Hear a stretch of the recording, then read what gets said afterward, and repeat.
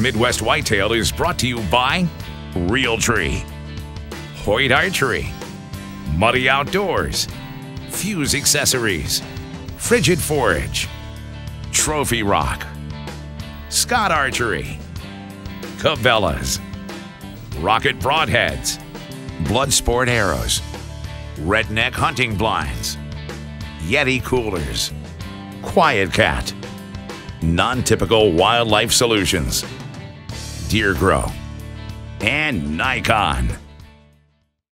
Welcome to the first episode of the Midwest Whitetail Off-Season Series. We're going to run this series now all the way through probably sometime around the middle of June. So keep checking back every Monday. And we're going to cover all kinds of topics, stuff that we didn't have time to cover during the season. Also lots of off-season topics as well. We're going to be getting into shed hunting, food plots. A lot of effort's going to go into planning and planting our food plots. So keep checking back. But on this episode today, I'm going to talk about shot selection. And I'm going to go back over some of the hunts that we've had. It's been clear back to 2008 when we first started filming for Midwest Whitetail. We've got a collection of obviously some good hits and then some stuff that are, maybe a little bit more controversial. And I'll jump into that today. We also have a segment for you on a quick segment on rabbit hunting and then how to cook rabbits. So you got 1 week left before the rabbit season is over here in Iowa. Hopefully this will give you some motivation. It sure looks good. It's Chef Aaron Neal at his best.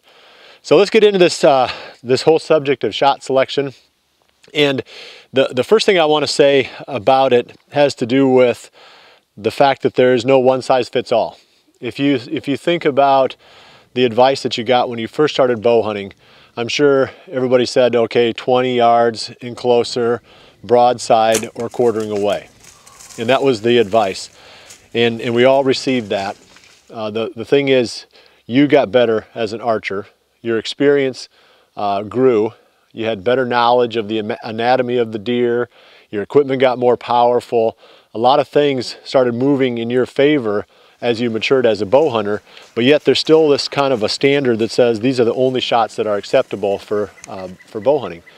And I'm not trying to discard that. I just want to throw a little bit of another thought in there, and that is the fact that in certain situations, if the skill level, the experience level, and the equipment allows, it opens up a few more shot opportunities.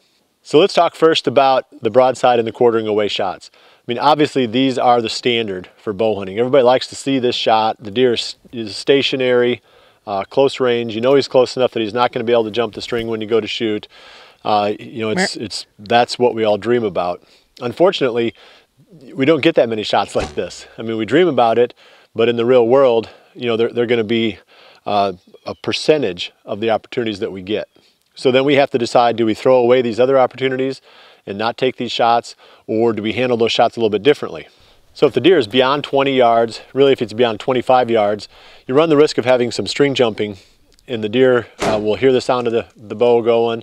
It'll drop down to load its legs in order to bound off, and in so doing, the kill zone drops. If the deer is alert at 25 yards, 30 yards, 35 yards, you need to aim low. And how low you aim depends a little bit on where you're hunting, what part of the country, how quick the deer are, the arrow speed that's coming out of your bow. But typically I say at 30 yards you need to aim for the bottom of the brisket, and past 30 yards you have to aim off the bottom of the deer if the deer is alert. If the deer is not alert, I still aim low now. I aim for the heart on a 30-yard shot. I aim for the heart on a 40-yard shot. You run that risk, of course, that the deer is still going to drop, but hopefully it doesn't drop so much that you can't continue to get into the vitals with the arrow. So that's the broadside and quartering away. The other shot that we're seeing a little bit more often now is the quartering toward shot. And we've gotten more successful on making this, and there's two different ways you can do it. One is to go right behind the front leg, or almost hitting the shoulder or the front leg on entry. The other option is to go in front of the shoulder blade and shoot them head on through the chest more.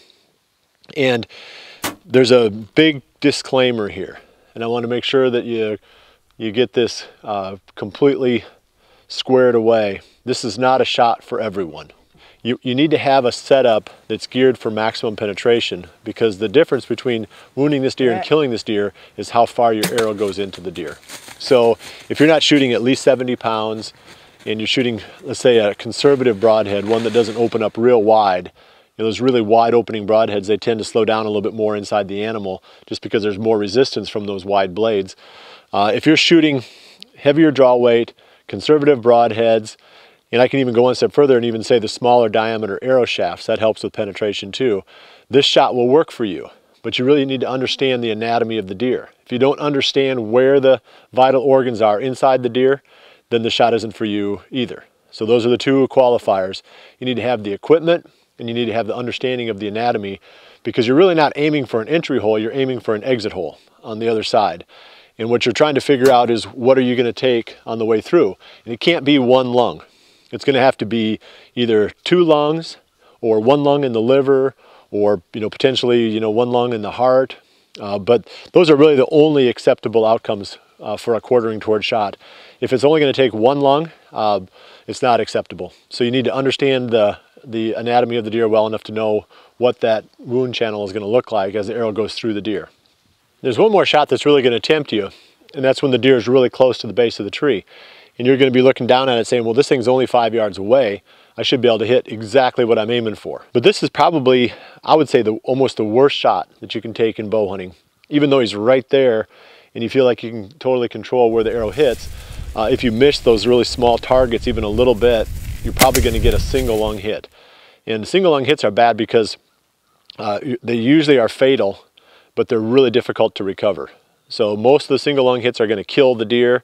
It's just going to take time, and the deer is going to be able to cover a lot of ground. They're going to be able to stay on their feet for a long time, and your chances of recovering that deer are a lot lower than almost anything else that you can do.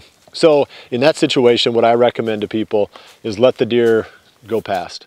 If the trail is close or the deer is coming straight at you and you don't have a shot coming in, now he's right at the base of the tree, you really still don't have a shot. You need to stay with that deer, and once it starts angling away from you, wait till it gets about 10 yards out and aim back far enough where you can get the liver and a lung on the entry. You always want to get 2 vital organs, unless one of them is the heart. Anytime that you shoot a deer, you always want to try to get 2 vital organs. So that's my talk here on shot selection. We brought you a lot of cutaways of deer that we've killed over the years with various types of shots. And again, I just want to make sure that we get a really good precautionary note on this, that not every shot is for everyone. As your skill level develops and your knowledge develops, your ability to open up certain additional shots continues to grow. But don't jump ahead of that curve. It's like anything else. Don't shoot farther than you're accurate, and don't try to make shots that you're not capable of. All right, so now let's talk about rabbits. It's mid-February, and John and I are out today. We're going to do a little bit of rabbit hunting. And we're also in the process, we're going to check out a new piece of public land, do a little bit of scouting. But this is a great thing to do during the off season. You get out, shoot your gun a little bit, chase some rabbits, and also learn a little bit about a new property. So we're going to get the guns and put some miles on the boots. Hopefully by the end of the day we got some rabbits, know a little bit more about this property, and maybe even get some sheds. So we'll see.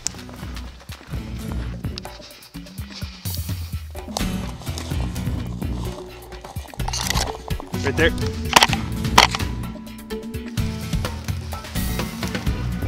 Right there. See him right to the right of the bigger tree.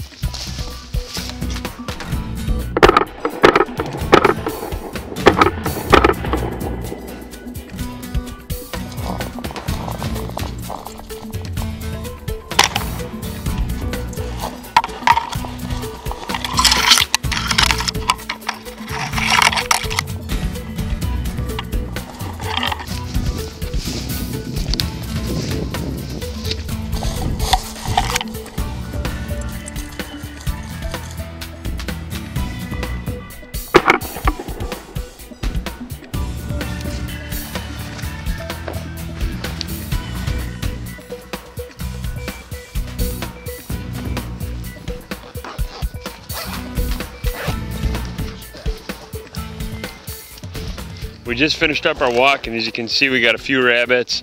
It was a lot of fun, but we definitely missed more than we hit. We definitely learned a lot more about this property. You know, we got some fresh snow on the ground right now, so it's not that easy to see the rut sign from this past fall.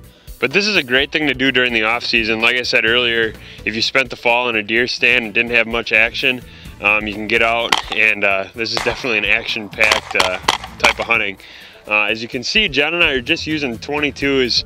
This is a Ruger 1022. It's a semi-auto, and it makes for real nice, easy follow-up shots.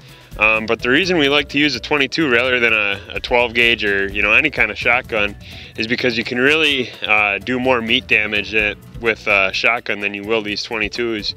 It is a lot more of a challenge, especially when you got rabbits running on the move.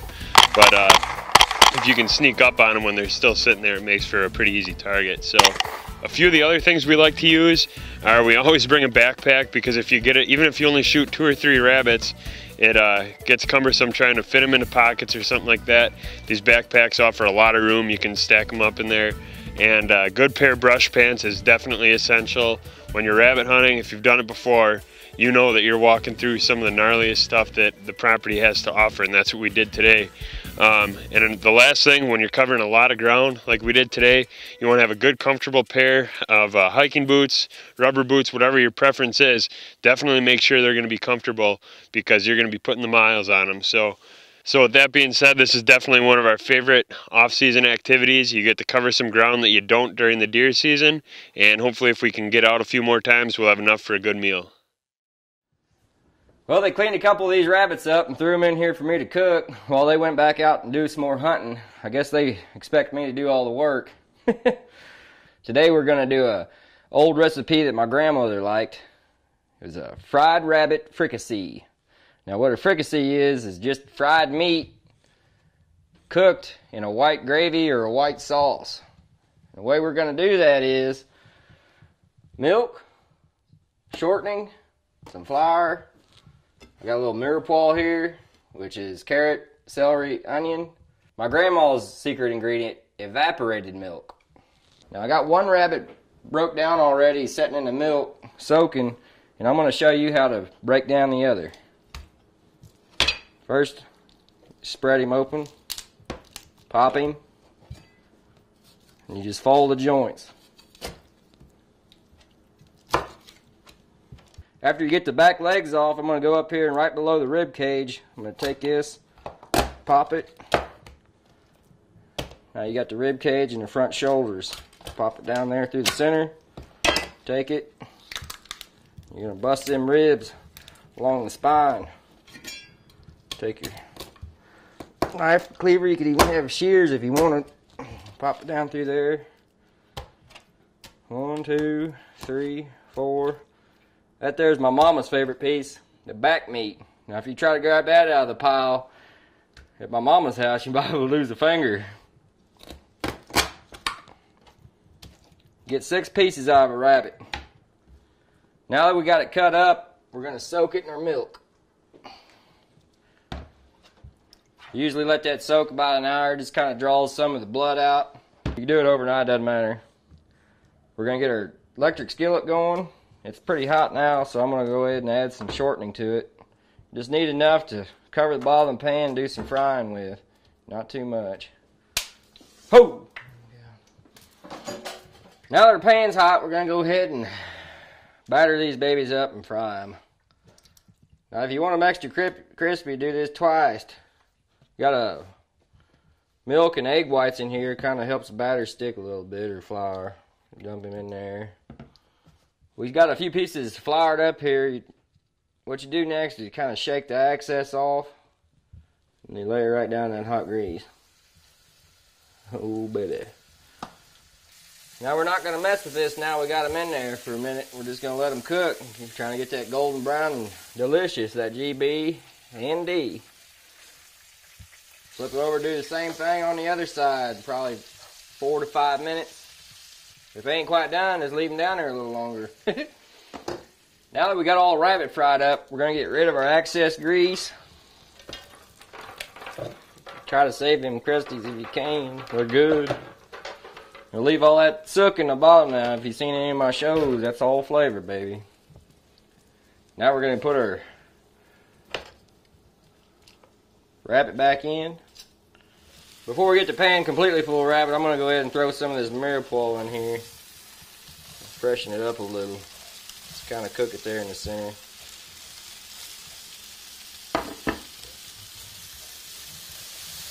Let that cook down a little bit. Sure is smelling good. Now that our mirepoix's cooked down a little, we're going to go ahead and cover it up with some more rabbit. Come in with your evaporated milk. You're going to want enough of this to come all the way almost to the top of it. That was just about 4 cups of evaporated milk. You're going to go ahead and turn your skillet or whatever you're using. You can do this in a Dutch oven, on a fire, or on the stove, whatever. I got an electric skillet here, so I got to turn it up. Now that we got it to a pretty rigorous boil, we're going to reduce the heat. Let it come down to a simmer. We're talking about 300 probably. And we're going to go ahead and put the lid on. Now at this point, all you got to do is hurry up and wait. Let her just sit in there and simmer. Probably take an hour or so for the sauce to thicken up and your meat to get tender. It'll be falling off the bone. I'll be back in an hour. This has been on for about an hour now. We're going to go ahead and plate it up and see what it tastes like. A couple big old pieces here. Got a hind quarter. Where's that back at? Mama ain't here, so I'm going to slide in there and slip one of her backs out. Piece of back meat right here. Get some of this stuff. Kind of drill it on there.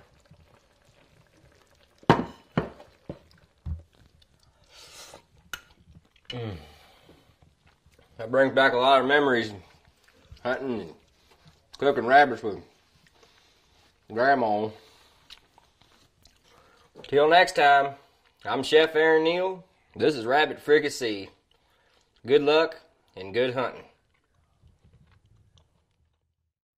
Thanks for joining us this week. Next week we're going to get into the little bit more hardcore shed hunting. We got a lot of snow on the ground here yet, but it's supposed to be really warm over the next few days, melt away a lot of this snow. So we should be able to get out and start looking for antlers. We'll bring you some of that action. Hopefully we can find some of these bucks that we were seeing last year, some of the deer that we got trail cam pictures of, and start figuring out a little bit more about the ranges where these deer are living. That's the one thing that's really nice about shed hunting. You know, people like the antler, but really you can learn a lot about that deer too by getting out there and finding those antlers, because that's going to reflect where the deer spent the winter, which in a lot of cases is pretty close to where that deer's core area is. So we'll have that, we'll have more scouting tips, and I'm sure we'll find some more stuff to talk about next week. So come back and join us again. We'll see you right back here again next week for the next episode of Midwest Whitetail. And remember to always dream big.